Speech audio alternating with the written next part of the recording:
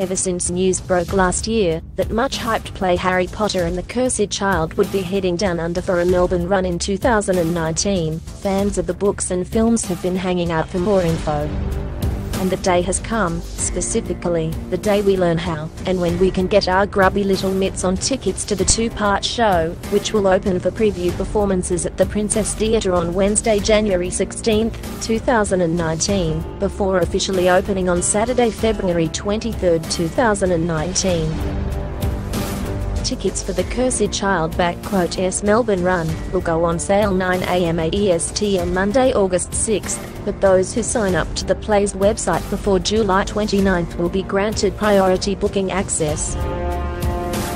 To get your hands on those ticks, you'll need to head on over to the play's website, right here, and bash in those important details. If you land yourself one, be prepared for a long yet magical evening. This Harry Potter fan just saw the Cursed Child in London, and can confirm that you need to set aside about 8 hours for the experience. Based on an original story by J.K. Rowling, Jack Thorne and John Tiffany, and written by Thornton, the play is shown in 2x 2.5-hour parts with a 2-hour break in between. So basically it's, as long as Dumbledore bed, but totally worth it.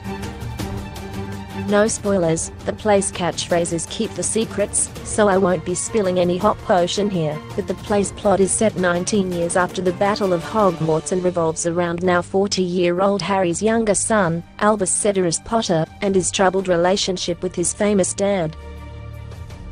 And before you say aha, I figured it out. He must be the cursed child they speak of. The title has like a quadruple meaning, so just calm down and wait until you see it in Melbourne to find out.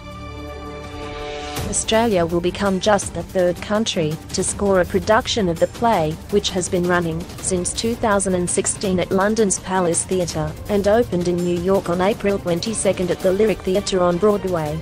It's won a shitload of accolades, including 6 Tonys at the June 10 awards show.